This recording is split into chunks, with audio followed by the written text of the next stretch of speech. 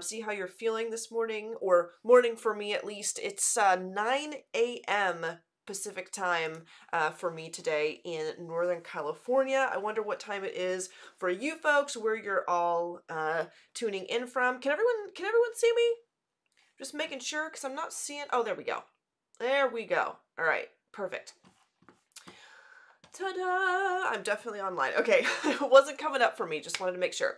All right, so as I was saying, this is going to be the second challenge in this new round of challenges for the 2 weeks. And we are going to be doing a challenge today on like creating a style guide, because as I said before, this 2 weeks of classes is based solely on creating a series. So creating a personal series that is totally unique to you, as what is possibly the very first challenge that you will be doing for the new year. And on top of that, we're going to be kind of spicing up our Behance pages because it is a new year, kind of like adding a little more pizzazz and things to our profiles, as well as designing elements and assets that we can use to create a case study for our new series. Now, this series can be anything you want it to be. If you're an illustrator, you can choose to do some illustrating or painting. If you are a graphic designer, you can instead design like maybe some badges or some icons or some logos. You could even choose to design, spend a day or a week designing each individual letters for a font, because I know that there's some folks in chat who were interested in creating fonts. But whatever you want to do, whatever calls to you, make this whole project about the kind of design, the kind of creation that you love. Also, quick reminder, if you're over on the YouTube channel, please head over to behance.net/live, because that is where I'm going to be reading the chat. And I want to make sure that you don't miss anything, that you don't get, you're not wondering who I'm talking to and where all the helpful links are that I'm going to be talking about this morning. I want to make sure you have everything you need. Afroja, it's good to see you. Kara Butler, welcome back. JL, hello. It's good to see you. Sam Peterson. I see Susan and Sean and Chad and Sandrine. RB, welcome. General Kenobi, hello there. It's good to see you. Mercurial, it's good to see you. Annie Santos, welcome in, everyone. All right, let's get down to business, shall we? I am going to I'm going to pop over to the landing page where you'll find everything you need basically to get involved with me. If you go to behance.net/challenge/Photoshop, it will bring you here to the landing page. You know you will be in the right place. For these challenges, if it says January 4th to January 15th up here at the top, if you're not seeing that time frame, maybe that means you're watching this in the future and this time frame has already passed and a new challenge is up. All you have to do in this case is scroll all the way down underneath all of our challenges here, and you'll see all of the past challenges. So you can scroll here and find the proper source files and things for January 4th to January 15th, which is what we'll be doing in these videos. And then you'll see here you have like a little 1 through 4 that basically explains to you how all of this works. Every day we will unlock a challenge to you at about 8 a.m. Pacific time. And you can come in here and you can get a little description of what we're going to be working on. You can hit the Get Started button to download the source files that I've created for you, and you can also hit Watch Video. So if you need to come back at a later time because you either need to rewatch this video or perhaps you missed it, and this is good for future reference if you know you might miss one of the days upcoming for these challenges, you can always come back, hit watch the video, and it will bring you to the archived video for later review, which is really helpful. Another thing you can do real quick is you can join the Discord. So if you go to bit.ly/psdiscord, making sure that P and S are capitalized, you can jump into this server, which I'm going to pop over to here. And basically what this is it's a wonderful community where you can come and share your work and get feedback from our mentors on everything that you're working on for the Daily Creative Challenge. And I'm about to go through the current challenge page so we can check out what everyone has done. So yesterday we made avatars, where we edited a photo in Lightroom and then we brought it into Photoshop to add a little pizzazz to it with neural filters. So this one is from Mercurial, and it looks like Mercurial did kind of an edit for this profile picture, as well as kind of use the neural filters to change what is in the lenses, which I really like. So that's pretty cool. And Snow, I noticed that Snow not only posted this, but also I think further up here, maybe we'll get to it when I scroll to it, but posted the images that they used for this composite, which is really cool because they're different images. And this is neat. So we have like kind of a forest being kind of superimposed here over the lenses of the glasses, and you can still see like the street and everything through it, which is pretty cool. And then we have this one from Susan Holt, who has, it looks like, applied a neural filter to the entirety of the profile picture, which is pretty cool. I like this Noyanka, or Noyanika. I really like the subtle kind of matrix-y texture that you put into your glasses. It's a lot cleaner than some of the experiments we did yesterday, and I think it looks really good. And I also like the kind of green tones you added to our image. We got one here from Ebony's, who has, this is actually pretty cool. I like that you not only like kind of added to the glasses and changed up the colors of the image, but I also really like these like little patterns and things that you've added to this, which makes it look really fun. So that's pretty great. Mr. B. Smith, this is pretty fabulous. This is great. This went from like being a selfie or profile picture that someone took of you with, you know, their phone, into being like almost an album cover. I think that looks really cool. So very well done. Let's see in the chat, make sure I'm not missing anybody. Good afternoon. Hello, Dan. It's good to see you. So many other awesome designers here. There are some pretty fabulous people in the chat. I do have to agree with you there. It's good to see you, Sharon. Welcome. Let me scroll through here some more. And you know, unfortunately, I can't go through every single one on the stream today, but I will jump in here and message some of you folks that I couldn't get to. Ken Crawley, I really like this too, because I feel like there's such thing as overdoing the neural filters or any filters in general in Photoshop, and I felt like this was really cool because not only is, I mean, it's obviously very stylized, like I can tell that something has been applied to this image.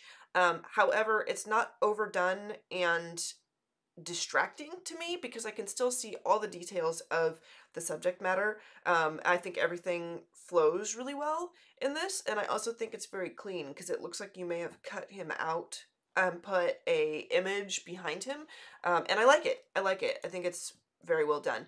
And then we'll take a look at Pillar C, who it looks like has posted, this is the original image right here, and then we have this version where they've cut her out and put her over another background, looks like a little composite going on in the back, and then replaced the texture on the lenses, which is cool.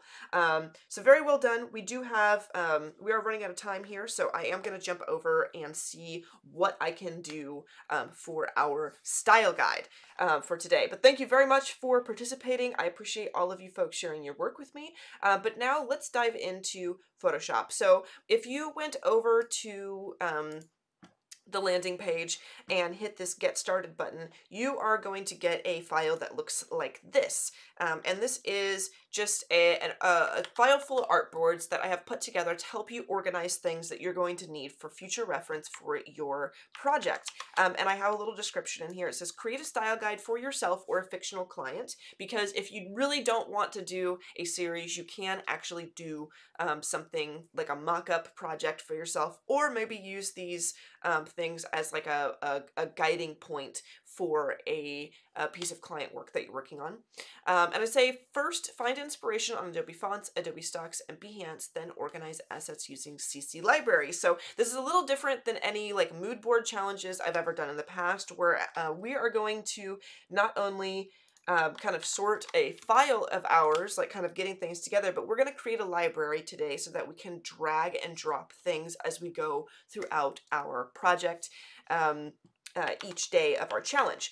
So the first place that I'm going to go actually is I'm going to go gather some colors that I think would be right for my project. I'm going to gather fonts, I'm going to gather images, but I have a sample project section here that is, I call it sample projects, but what it really is like reference. So not just images that you may use, but reference for this project. And what I'm going to add in there is, as I mentioned, my project is going to be, I'm going to do, every week, I'm going to illustrate a portrait of an Animal Crossing character because I've been testing out a new kind of style of painting recently that I really love.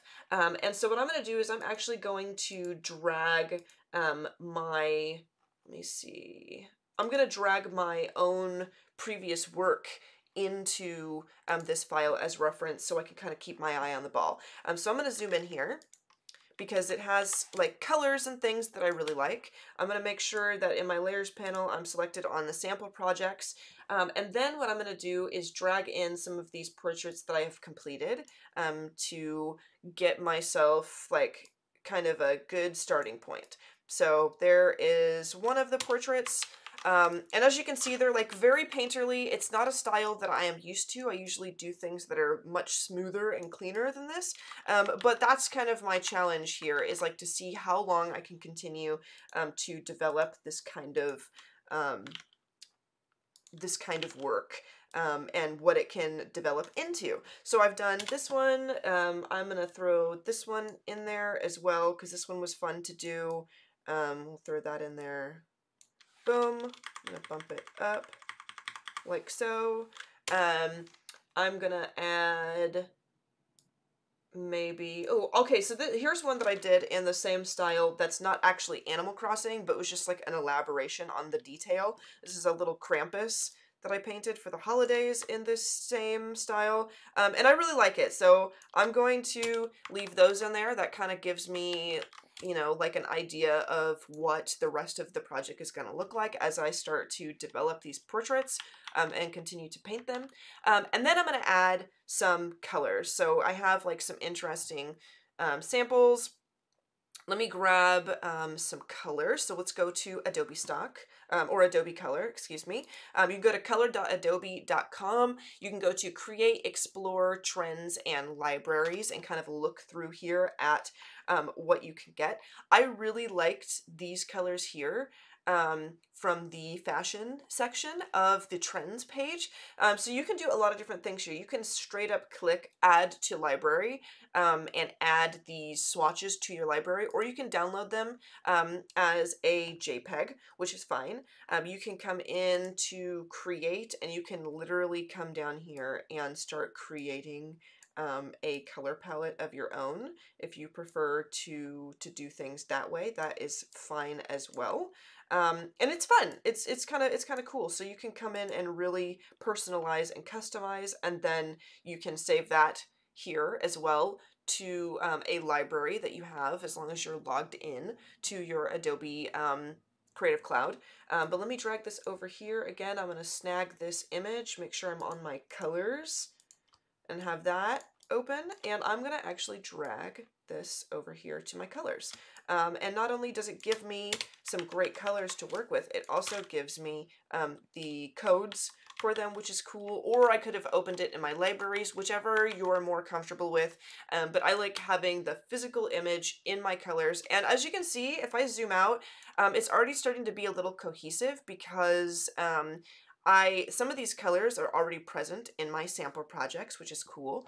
Another way that we can get some pretty great reference is by going directly to Behance and just looking at cool images. And you can you can add images and whole projects into a mood board, which you can kind of use in conjunction with this project. So if I stay here on Behance, I can go to Discover, and maybe what I'll do is type in, for example, I think something that would really help me, even though it's not necessarily 100% related, is I can type in like indie game dev, because I think that it will give me a lot of interesting characters with great colors, things that are like more rounded and stylized that I like.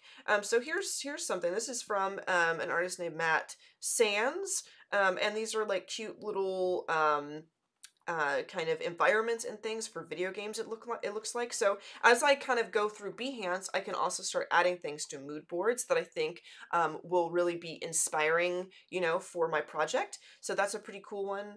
I can save this one to a mood board. Let's say create mood board, and I'm going to call this DCC January 2021, so I remember why I created this mood board. And I'm going to go ahead and save it. There we go. So I have some cool stuff in here.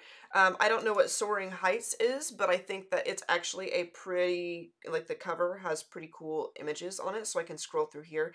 This is actually really cool. I'm gonna add this one to here too. Shout out to, I believe, Akshay Barwani. Well done with the Soaring Heights project. This is pretty darn cool. And you can go through there, gather things into a mood board, and use that for reference as well. Another place I recommend going to is finding stock images. So if you go in here to stock.adobe.com, I can come in and I can search for images, videos, audio, templates, 3D stuff, whatever I want. But for those of you who maybe don't have the ability to get stock credits, if you don't have the ability to actually like purchase and license some of these images, there are some really great things that will be available to you in the free section. If you go and make sure you're searching free, we could type in something, for example, actually I'm gonna put video games in there, because I feel like video games will give us something colorful and exciting and kind of like really vibrant, and I think that's kind of what I'm going for this. So I'm going to say video games and see what we get, because I might not get an image that really works as far as something that I'll use, but I may get something, ooh, like this, that has really, really great colors. This is really cool. So I'm going to go ahead actually and license this because I love these colors. I think that's really cool. I'll just get a JPEG. That's fine to me. It's saving to my my library for Adobe, and these ones are actually pretty cool too. I think maybe I will snag up this one as well. So I have some pretty cool images now that I can use. I'll pull my window over here to my other monitor, and then I'm going to come in to my images. And I'm going to drop these into my images like so. Now, like I said, these are kind of just being used as reference. That doesn't necessarily reflect the kind of art that I'm going to be doing. Obviously, you guys know I have a pretty stylized vibe that I'm going for this. But it kind of helps me keep my eye on the ball. Like, I'm looking at it and I'm like, okay, this is neat. The colors look really great, work really great together. I might actually sample some of these colors, so I can come back to my colors panel. I'm going to grab a shape, like a rounded rectangle. I'm going to hold Alt so that I can sample some of these colors, like maybe this orangey color. This is pretty cool. And I'm going to come in here and just create. Let me go turn the stroke off. Turn the fill on to that color I just sampled. It's kind of similar to the orange colors that I've already got going on here, but you know, I like it, and I might end up using it in one of the images that I choose to do. So I'm going to go for it. I can duplicate this shape and drag it out, and then I can also come over and sample other colors as well. So if I come in here, can sample maybe this green color, something like this. That's kind of an interesting green, and so on and so forth. So I can continue to gather colors. And then how much time do we have? We still have about 5 minutes. We could jump into fonts. Let's jump into fonts as well, because I definitely don't want to leave fonts out. Let's go to fonts.adobe.com, shall we? Type in emotional implosion and see if something cool comes up. I'm gonna go ahead and do that. Let's do it. We don't have very much time left, but I'm gonna go for it.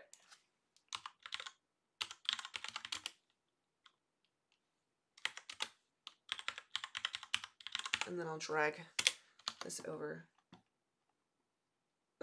Actually, we only got a few things up, but this is kind of interesting. We got like a brain. That's actually kind of cool. So there is an emotional implosion brain there, which is kind of neat. Oh, I just actually typed in emotional implosion. Let's see.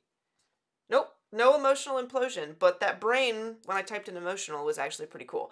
But anyhow, let's do the last step, and that is grab some fonts. Now, one thing you can do is you can come over here and look at the packs, which is kind of neat. In fact, I might actually view this pack. This is the Spark font pack.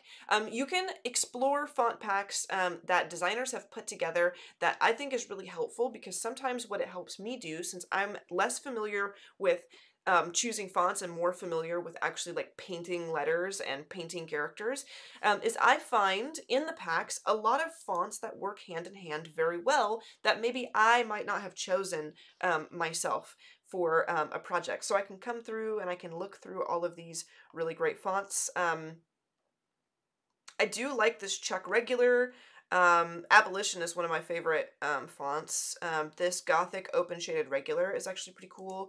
The Blenny is neat. I'm going to go ahead and activate. You can say activate for 180 days. So I have those fonts. And then let's see what else I can do. I'm going to come in and just explore fonts in general. So I'm going to type in the word fun, because I know I want something like fun and cute. I'm kind of liking this. I'm kind of liking Funky Dory. I think that's actually really neat. I might activate that font. And then I wonder if I could, let's see, I wonder if I could just do, like, type in chunky, because I want like a chunky font. This one, oh, Chuck is already actually in, it's already in the font pack that I just downloaded. So I'm just going to go with those because I think that those are cool. I might spend some time later on grabbing some more fonts that I think are neat. But I'm going to go ahead and start dropping some fonts into the fonts panel here. So I'm going to write out Feb DCC 2021. And I'm going to just size this up a little bit and throw this right here. And then what I like to do is duplicate this and just drag it down a few times so that I have a font space to test out a bunch of different fonts that I will just add. So that's fine right there. I'm gonna make sure that I'm gonna like kind of stretch my library here. And what I'm going to do is I'm just gonna come through here and and start highlighting this like so. And then I'm gonna go through my fonts that I have activated and start to apply it. So I'm going to use this Gastromond, maybe, possibly. I'm not saying that that is, you know, like a done deal, but I'm going to come through and I'm going to start just kind of adding this to it. I think, let's see if I can add, it might take a little bit of time for everything to update so that I have all the fonts that I just added. Because I am doing this live, so it may take a little bit of time, but I can come through and choose even some from fonts that I already like, and then once this updates live, then I can start adding some of the new ones. But you get the idea. I can kind of basically lay all of this out for myself so that I have one place where everything is, where I can get to all of my different assets. And then the last thing I'll do is create a library. That is all the time that I have for today, so I do have to take off, but it has been a blast working with you folks. I can't wait to see your style guides, and I will talk to you tomorrow morning, but I gotta take off before it cuts me off. So bye everyone, and I'll see you next time.